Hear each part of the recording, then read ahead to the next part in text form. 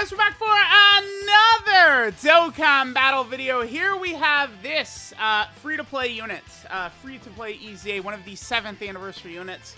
The 7th anniversary has been very, very good, except for the free-to-play units. Dokkan fumbled very hard. I mean, I won't mince words with this. This character's not very good. This is not a character you're going to get any play out of whatsoever. The main issue for this is they're only on Goku family and join forces. These are very powerful teams. You're not going to find a spot for this unit.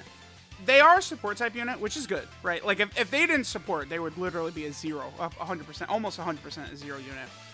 But 2 key and 22% attack and defense? Are you kidding me? What is that? 2 key and 22% attack and defense. Like, is that a joke? This unit should be giving, like... Why can't they give 77% attack and defense to Goku family? The 7th anniversary support type unit? Like, why not? That doesn't make them OP. No, it doesn't. Like, it's still... dude, again, you know what team we're talking about here? Talking about Goku family. It's pretty good, I'd say. There's a lot of ridiculous units on this team. So, it's like, this unit just does nothing, right? It's very unfortunate. So... I mean, they're starting at 128k defense right there.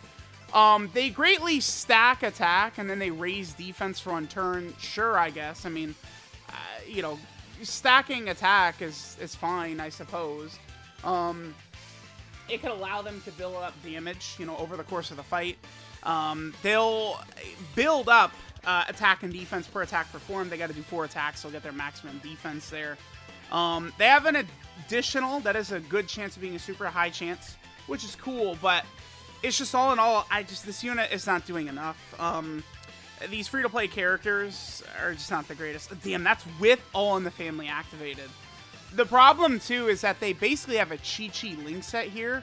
Courage, no, it's different. The order is different in-game than it is on the wiki. Okay, the first link is Infighter, Incredible Adventure, Guidance of the Dragon Balls, All in the Family, Solid Support, Courage, and then Fierce Battle is their link set. Or, excuse me, Shattering Limit is the link set. It's just, dude, this is a Goku family. You're not running characters that have Solid Support, Infighter, Courage. Like, come on. If this was a unit that was on, like, again, on JP, it's called the Boyhood Saga. On Global, it's called Dragon Ball Saga. But if they were on that team, right, sure. If they were on some of these other small shitty teams, I don't know, All Out Struggle or something like that, like some type of team like that, you know, they could assist more.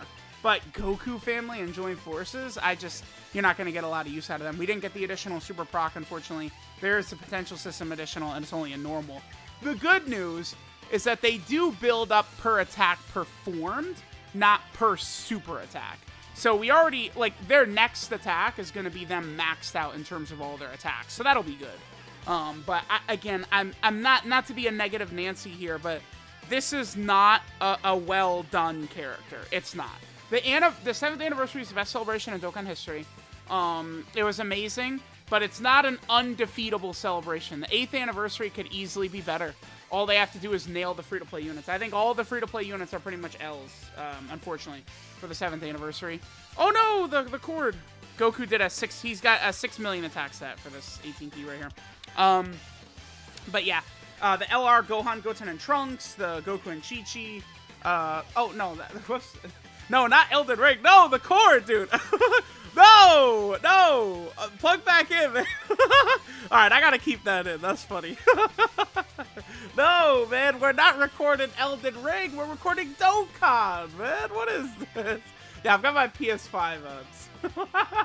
Alright, anyway, back to this rotation, man. You saw nothing. Nothing happened. Is that... Okay, so, what are they looking like here? 244k defense? I mean...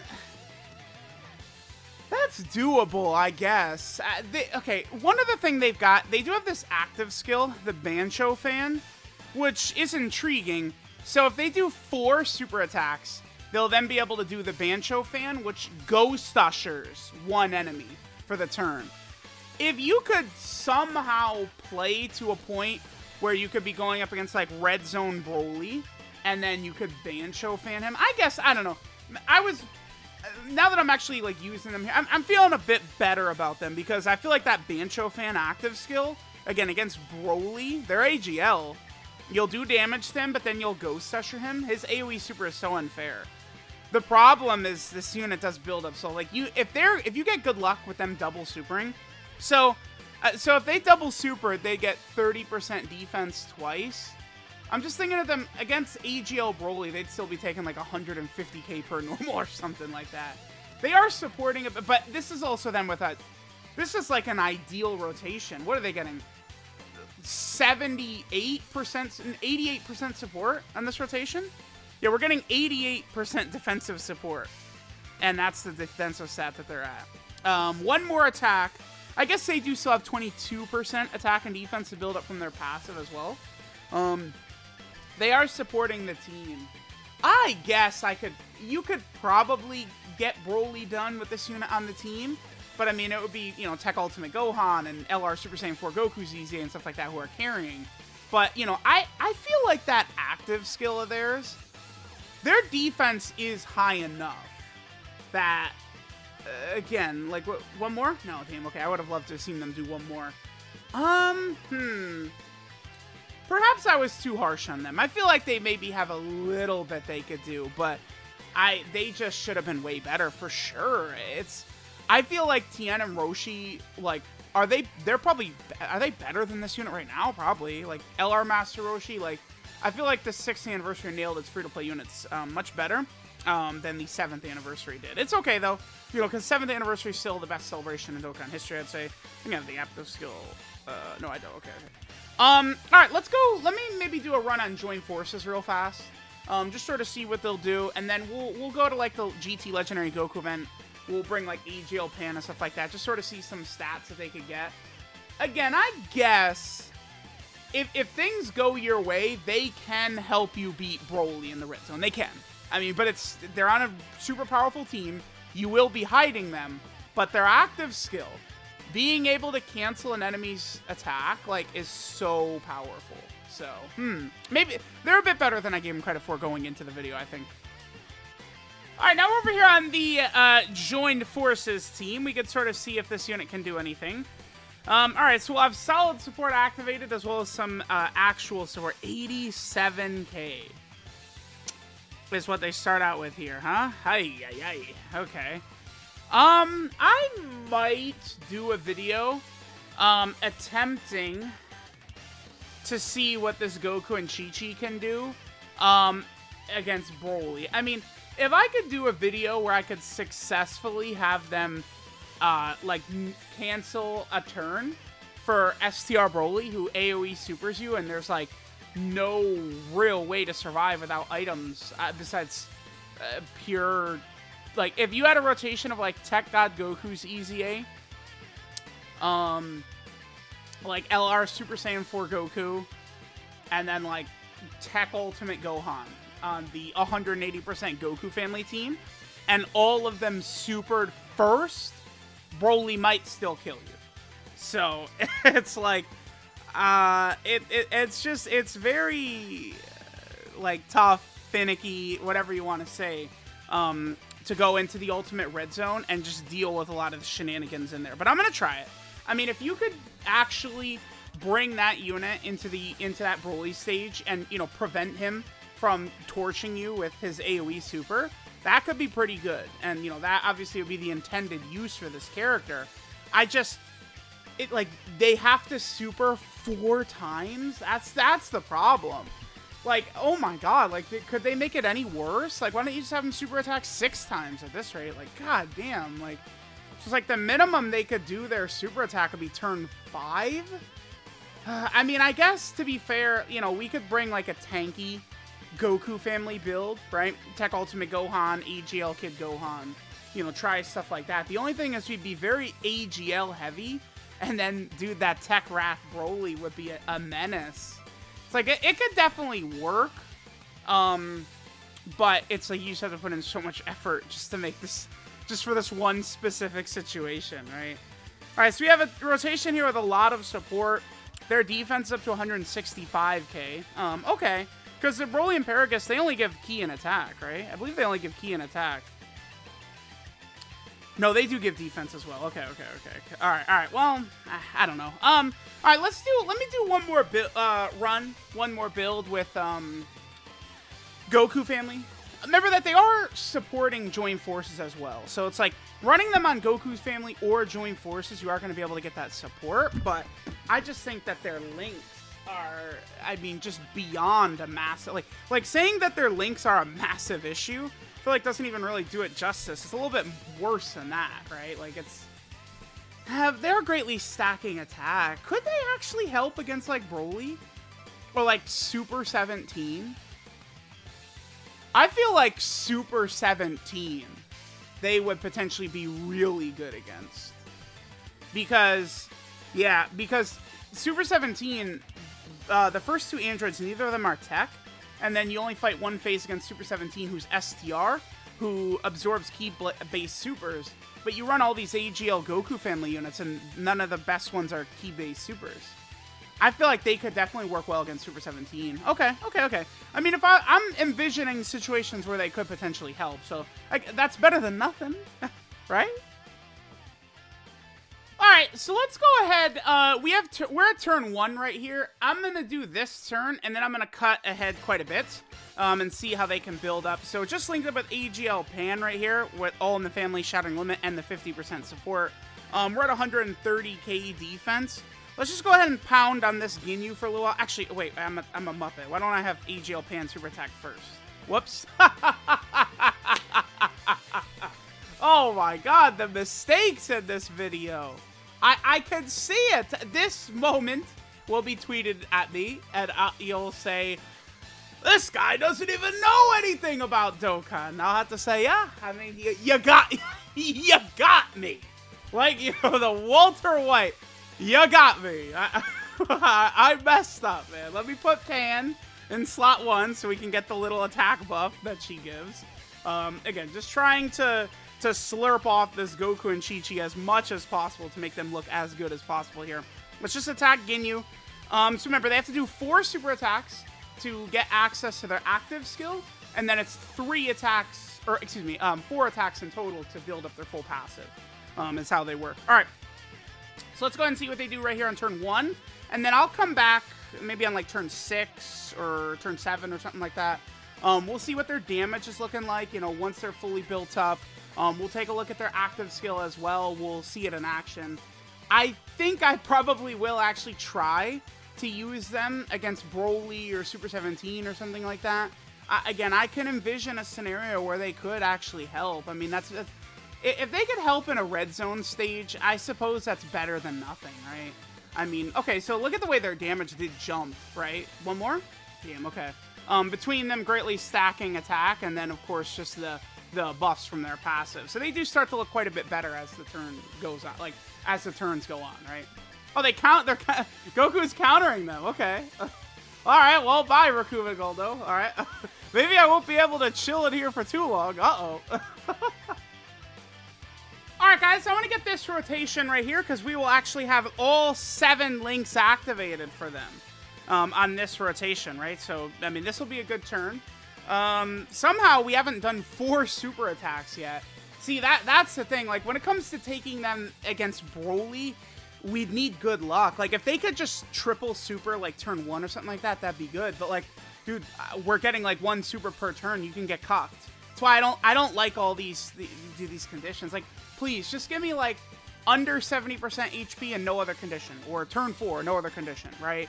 Just, like stuff that can really give it good value. This super 4 times, you know, you can get... I have the worst... Dude, I always have horrible luck. So, I'm just not able to get this active skill very often. I mean, again, we're on turn 7! I haven't been able to do it. Their defense is looking pretty good. I mean, if they triple super, that's 3 30% defensive buffs they'd be getting, right? In this instance, so it's like, if we had them on rotation with AGL Kid Gohan as a character we could legitimately take into the Broly stage, you know, Kid Gohan could sort of help things out. We'll see. I think I am going to try it. Yeah, they're up to 4.94. Can I get any other supers ever, dude? Oh my god, I can't. Like, they don't super attack. They just don't want to. All right. I mean, they're looking good. I guess. Like at this turn, they look solid for sure. But it's like, you know, by this turn, what is Tech Ultimate Gohan looking like? Right by turn 7. So, all right. I guess I won't even cut because next turn, I think we should be able to. Next turn, we should be able to, whatchamacallit, I think get their active... I think that was their 4th super attack. They might only be at 3 super attacks. Again, I just have the worst luck of all time, right? Xeno Goku is unrun... I would say he's probably not runnable. You know, you could look at some of these characters who stack and think, oh, they'll be great in, like, this red zone stage. But it's like, hey, you gotta stack fast. Wow, dude, we still haven't done it. Okay. This is a really good turn for them. Let's pop B-Pan's active skill. Dude, I'm stunned. We still have not done 4 super attacks yet. Really? Okay. All right, let's just attack Ginyu. Let's attack Ginyu with them as well. And let's see what we get right here. Let's see what attack stat Goku and Chi-Chi put up for us on this turn. We have AGL Pan giving 50% support. We got the Goku and Chi-Chi getting the buff from Pan as well. B-Pan, right, giving them the active skill support buff. See if we get any, you know, extra solid damage here. 4 mil they get up to. Okay. All right. Ever gonna additional super, dude? It's comic. It's actually comedy, right? Like their additional has a 50% chance of super. Okay. Okay. All right, man. Cool. Very nice.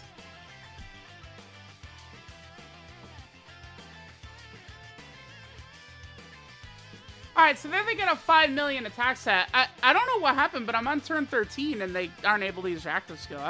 I'm lost in the sauce today, apparently. Okay, sure. I just want to get their active skill in the video once, and we'll be good here. Alright, guys, so we're here on turn 6. I got it. Alright, so I learned something interesting. So, because of the fact that Ginyu was dodging the attacks, did not allow us to activate their active skill. So, even though it's sort of written as can be activated after performing 4 super attacks, it needs to finish, so the enemy can't dodge it. Because the thing about enemy dodging your attacks is we still stack, right? Like, we're still getting the buffs, but it doesn't count towards their active skill condition. That's fascinating. So, you know, that does matter for fighting, you know, some of the red zone bosses dodge and stuff like that. You know, so that could... Enemies dodging can prevent you getting... some of your conditions to activate, which could really suck ass. So that's good that I learned that. I did not know that. I mean, that, again, you still get the stacks if the enemy is dodging, but if the enemy dodges, it looks like it doesn't count towards, like, an active skill condition. So, like, Android 17 and Golden Freeze have the same type. In Legendary Super Saiyan, Broly's got the same type of active skill condition, right? All right, so let's do this. Again, we're going to Ghost Usher Legendary Super Saiyan Broly in that first slot right there, so let's go ahead and do this right here.